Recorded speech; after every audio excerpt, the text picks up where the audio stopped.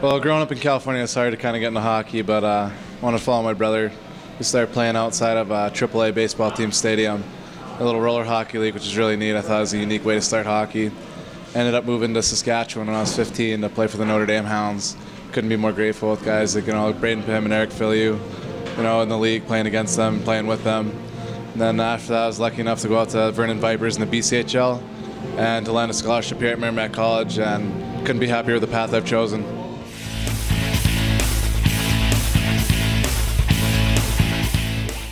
It's different styles of play, definitely, but I'd say attention to detail, speed, and those are the two main ones that really stick out.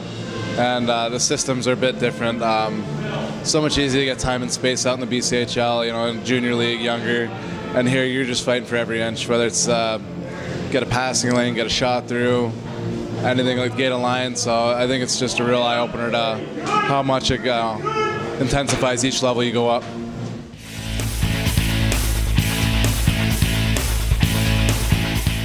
Well, growing up, family thought it was important to get a really good education, and always working hard to give their family everything they didn't. And it's one of the things, not a lot of people in my family went to college, so realizing college is a really big option in hockey.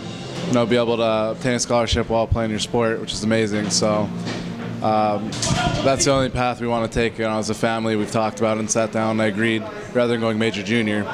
So then Merrimack, exposed some interest, and I flew down here and saw an amazing campus. It's beautiful, tight-knit community, and I really felt at home there, and it really felt like it was going to be a welcoming environment. Keep it in. Bigos with those long strides. Tees it up. Score! From the point! Bigos! Drives one from inside the blue line, and Merrimack at 6:09 of the third takes a 3-0 lead.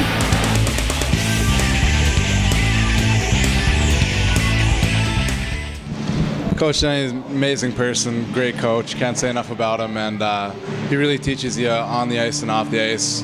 And one thing I really like that he stresses is the importance of school, importance of bettering yourself in other areas and growing in other areas rather than just hockey. Because that's our main job. That's nothing he needs to motivate us to do, and so just growing as a whole person's amazing. And then the systems he has and the way he teaches you, the knowledge he has, is something I'm very glad having him around as a head coach to help me grow as a player.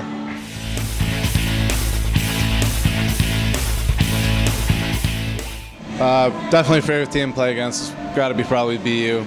Same style of play. Really like to dump in. We're forechecking teams, so very physical, very intense. It's always easy to get for those games. It's really fun to play. And probably favorite rink is Maine, not because they're so loud and they're so intense, just because when we score you can really silence them. That's a really good feeling.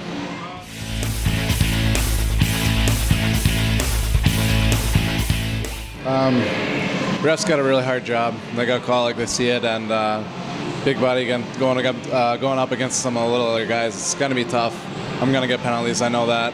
So it really helps me play with inside myself, stay inside the dots, not go run around looking for hits, and focus mainly on skating and developing, and trying to do my best not to get penalties.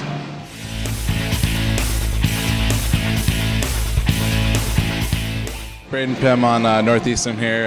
Went back, we played at Notre Dame together, and then we played in Vernon together as well. And Eric Filliou from Amherst, we're pretty close. I got Shane Walsh, guys like that. So amazing guys. Glad we're in the same league, get to see each other, we play against each other.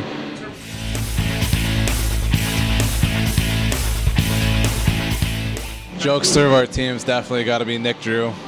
Hard to describe, but if anyone's met him, you really know that he's a really funny guy.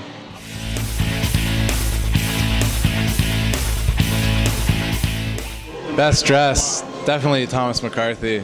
Always looking sharp, good jeans, nice pair of shoes. Always got the hair did. I think we have a website called Her Campus.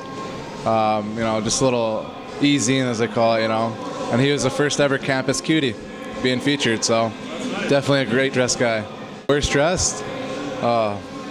Definitely Nick Drew. I think that plays in the, part of why he's so funny. Got a good variety of hats.